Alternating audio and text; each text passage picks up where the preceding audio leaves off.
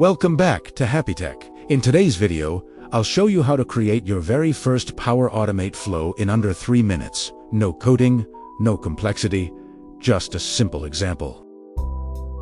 First, go to Microsoft Power Automate page. On the left menu, click Create, then choose Automated Cloud Flow. Give your flow a name. Let's call it Save Attachments from Emails. Now we set the trigger. In the search box, type when a new email arrives. Select the option of Office 365 Outlook and click Create.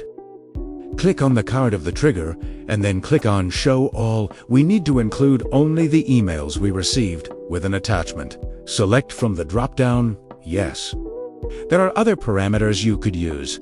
Depends on the flow you want to create. Example, you could select to only trigger the flow when emails arrives with specific importance or with specific text in the subject. Now, go under the trigger card and click the plus button to add a new action.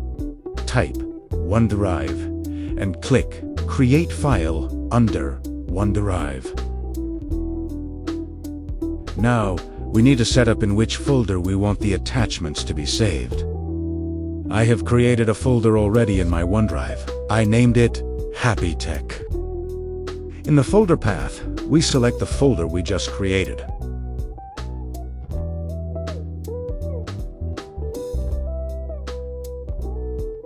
In the file name, click the top icon in the blue box.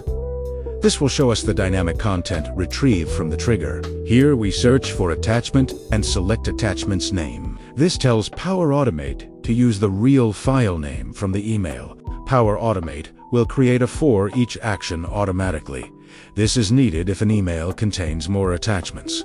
In file content, we do the same procedure, but we choose attachments content. This is the actual file itself.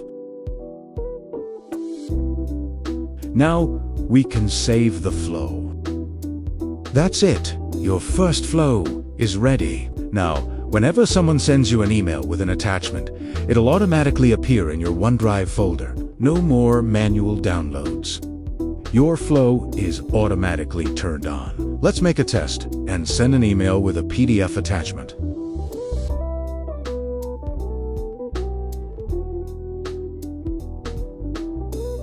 Now, let's refresh our flow page. We can now see our flow ran successfully.